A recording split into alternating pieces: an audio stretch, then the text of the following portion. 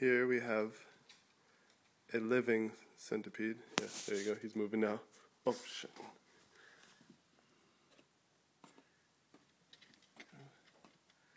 Okay. And he is going to be eaten by the Venus flytrap. Of course, with my assistance. And that's the end of that thing.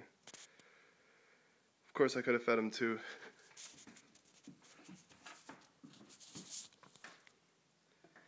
a pitcher plant here.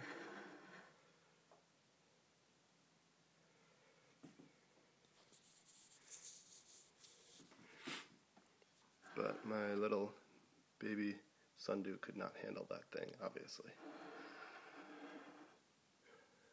But this Venus flytrap is flowering, you could see right here.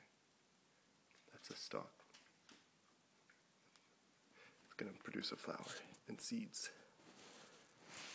This Venus flytrap is a roubaix. I don't know if I'm saying that right, but that's how it's spelled. It's got the red. If you can't tell, it's red rather than just pure green.